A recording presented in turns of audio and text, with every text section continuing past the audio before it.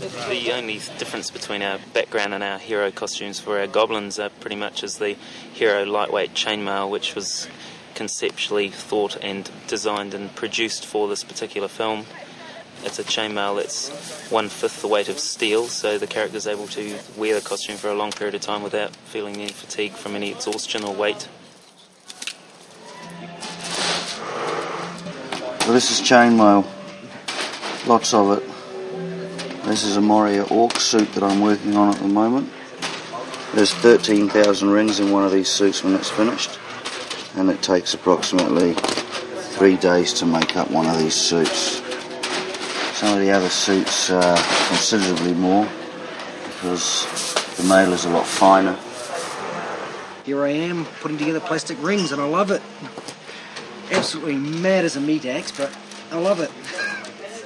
And for me it's been about 5 months of non-stop. Just the calluses on the ends of the fingers. However, we'll get there.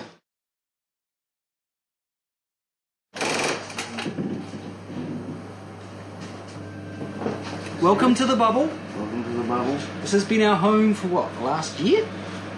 2 years. No, we only had the bubble for about a year. And the hostage. Oh, and the hostage, yes, we can't forget the hostage. He still hasn't coughed up his secrets. This is 5 million rings that we've put together, which is 10 kilometres worth of chainmail if every ring was stood on its edge. The only reason we know this is because the amount of materials that we've ordered through the supplier comes to 10 kilometres worth. There's twice as much chainmail as ever was originally asked for. And you can imagine how we felt when all of a sudden all these stunties are wearing chainmail at Helm's Deep and giving it absolute death. And sort of standing there thinking, well, I hope it all holds together, because it was never originally planned to do that, and so far it has.